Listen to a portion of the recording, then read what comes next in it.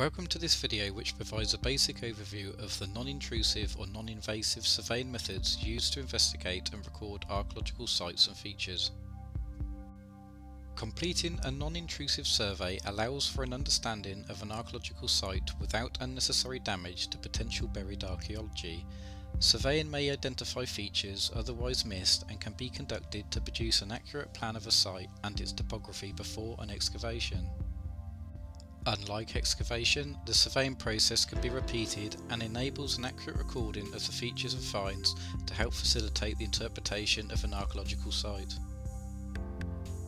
All surveying depends on relative positions, expressed by distance and angle, and used within archaeology as a process to measure features, determine their positions and portray them on a plan or a map.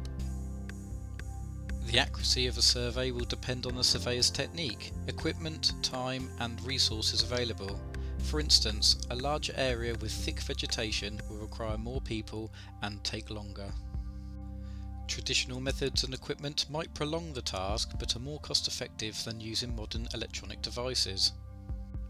Field walking can be a cheap, fast and efficient way to locate and record surface archaeology by walking across recently ploughed fields to locate artefacts and identify areas for further investigation.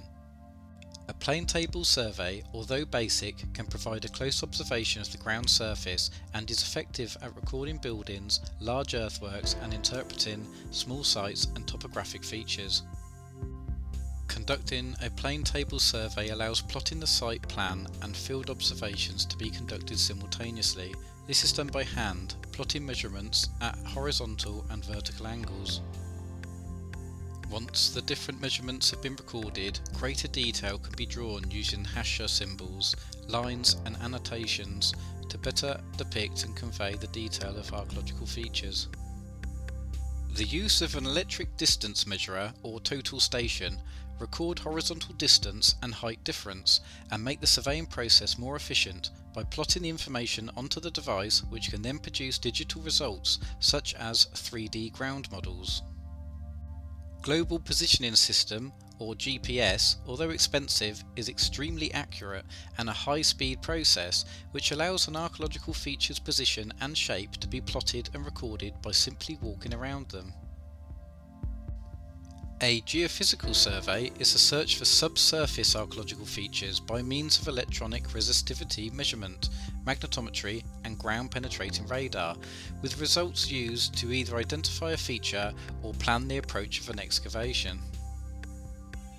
Resistivity works by inserting probes into the ground at regular intervals, measuring electronical resistance within the soil's moisture, and can locate buried features such as walls, masonry, metalled surfaces, ditches and pits.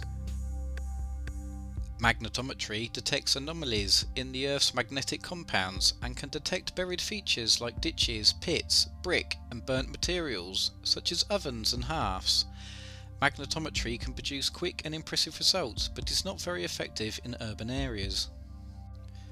Ground penetrating radar, although expensive, can be used in urban areas and is capable of creating three-dimensional images of buried features by emitting a radio wave through the ground and calculating the length of time the wave bounces back. Soil samples from the surface level may also be analysed for their element composition. This is a method known as geochemical survey, which can be used to identify specific past land use. For example, a soil area high in phosphate levels indicates livestock had been present, or an area high in calcium content suggests human burials exist on site. All of these surveying methods can help archaeologists locate, understand, identify and record archaeological sites and features without damaging potential archaeology, and can be used as an important process to strategically plan intrusive investigations such as excavation. Further discussions regarding these subjects will appear in future videos. Please subscribe to Simple Archaeology and thanks for watching.